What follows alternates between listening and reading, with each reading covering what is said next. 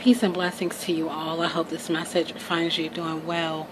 In this Womb Goddess video, I want to talk about healing sexual trauma and sex, intimacy, sexual intercourse, lovemaking, and doing that and healing through making love. So before I get into this, I just want to preface, if you are new to watching my Womb Goddess videos, I am really just vlogging my experiences. Everything that I share is experiential. I work with my ancestors. I work with the spirits of my ancestors, angels. I am a medium, so I channel these various energies. I have been healing my womb from spiritually healing my womb, physically healing my womb, connecting with my womb energies, connecting with my own womb spirit consciousness, and it has changed my life. I have healed a lot. So if you are new to seeing my videos, that's what this is about. It's about healing, and it's about women who suffer in silence. And I am brave enough, through spirit of my ancestors, to really just share. Some would say culturally, don't be telling your business, but I am here to share and to illuminate my healing process, and hopefully it will bless you all, so that you can stand strong in your own healing journey. Now, of course, our womb is not necessarily all about, sexual trauma. Trauma is trauma. Our womb holds, all types of trauma, from just any type of trauma that you experience, and just daily life, just stuff. And you might see the smoke in my video. I'm burning some dragon's blood right now to kind of clear me out a bit while I share with you. We hold a lot of that in our womb. So if you are the type of person who's like, I haven't experienced all type of trauma in my life or whatnot, but you just deal with shit, and that deposits in your womb. So it's important to connect with womb. Now, back to my situation. I want to share with you how I was able to engage in lovemaking with my husband right after I healed, or was still in a process of healing a traumatic memory. So I'll just go back and we'll make it through to the end of the video. So for the past couple days prior to me healing this experience, I was feeling this memory. It kept popping up, this trigger. We have triggers, and it just kept popping up, and it just kept popping up. And I kept saying, okay, mental note, because I am a sacred observer. And part of how I heal is just by observing my thoughts, my feelings, what I feel in my body, what I'm feeling in my womb, what the spirits are giving me, guiding me. I'm a sacred observer. So I started to observe this trigger, and I was just like, okay, I'm going to observe this, and then it was time to heal. Now, I'm the type of person who get messages through upon arising. My ancestors give me messages upon arising. So I actually was able to get into spirit and to heal this through, early rising, when my ego was asleep and my spirit was high, to do this healing. So I began to do this healing, and really going into this memory, living it, leaning into it. Deciding, when you decide to lean into a memory or lean into an event or whatever it is, you are deciding that you are no longer going to be a victim to that. It's no longer going to control you. Spiritually, my higher self and my ancestors and through my spirits had me lean into that that morning.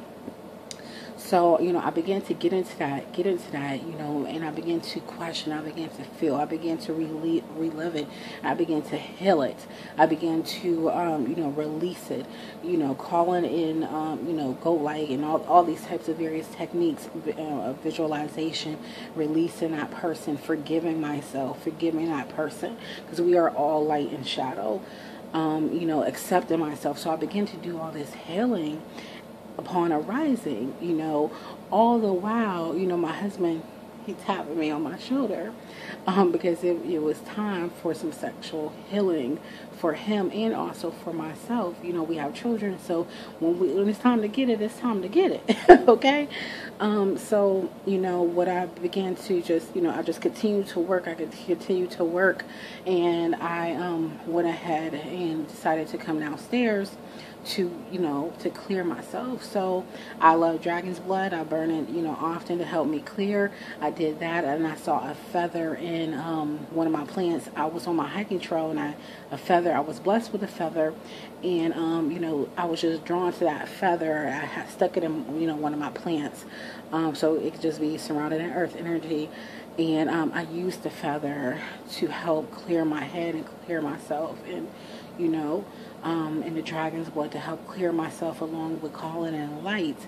Then I was actually able to connect with a spirit who, you know, she told me, Goddess Oshun. Some of you may know the Orisha Goddess Oshun.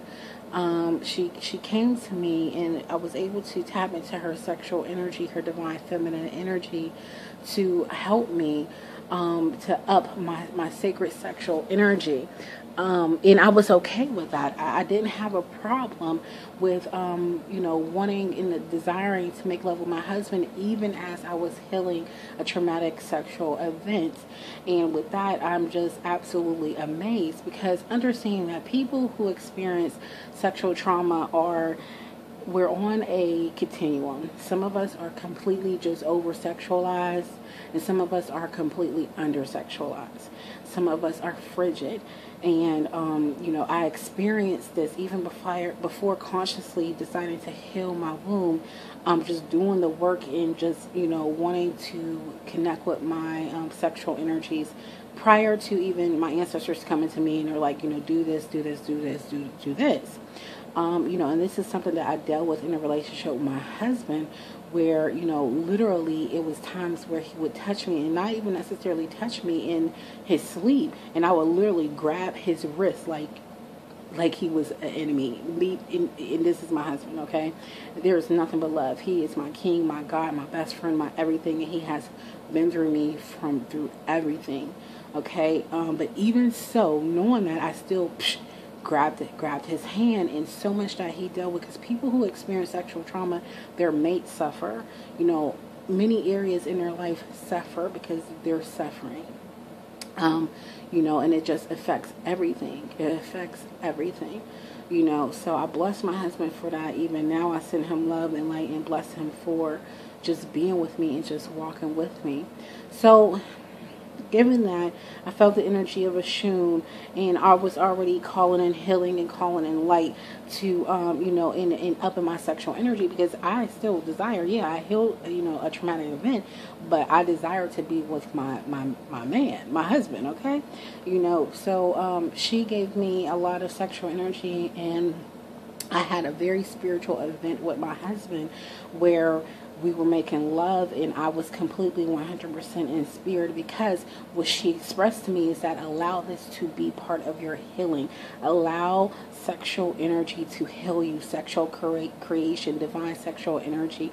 My husband, you know, he's my covering in this moment, you know, and he's given me love, he's given me energy, he's given me light, he's given himself to me, and I'm giving myself to him. So as we began to make love, I was 100% in spirit, and it is not something that is out of the ordinary for me. A lot of times I see all kind of colors and stuff when I'm making love. He make me see colors. You know, and I see these things in spirit while we're making love. A lot of the times I see hot red passion, and I'll connect to my sacral chakra, my energy center, which is represented by the color orange. You know, so I began to connect with that, and then I saw the red passion, and I began to see a lotus flower, and my flower just started opening up, and it just blossomed. You know, so my sexual experience was incredibly healing. It really topped off what I had already did prior to him asking me to, you know, let's roll over. You know, so I am just in awe of this experience. I wanted to share with you. You know, thank you for witnessing me. I don't even know, I'm like speechless of how I was able to do that, because I just because of the trauma in my past. But it's paying off. When you put energy into healing yourself, you will have these experiences. And many moons ago, I took time to observe my sexual energies, to play around with my sexual energies. I went through every single stage of my cycle. I observed, and I did some videos on each phase of how my sexual energies were through each phase of my cycle, and put an energy to that. So now I'm reaping what I had already sown, several moons ago, and even, working through my sexual energy, co-creating with my sexual energy, manifesting and setting goals through sexual energy, and so much other work that I have already done, that it does not surprise me that I can face in my shadow, deal with a traumatic memory, and then turn around and still be able to make love with my husband, and allow that also to be healing for me, because I put in the energy in doing that. And I'm so incredibly blessed to be led through my womb spirit, my ancestral spirits, in doing this. This is completely experiential for me. Like I said, I'm a sacred observer about my own self. I don't put a lot of information in my head about womb healing and things of that nature, because I don't want any of that to really affect my own personal experience and my own healing journey. So, thank you so much for witnessing me. This is just me, just being raw and just sharing my experience. And I just want to encourage you, if you are a person who suffer from any sexual dysfunction, or, just related to trauma, I just want to encourage you to think about healing yourself. Think about connecting to your own body sexually. And I've been doing that with myself outside of my husband, connecting with my own divine feminine energy and my own sacred sexual energy. And it has been very, very helpful for me, very helpful for me. So thank you so much for witnessing me. God bless you.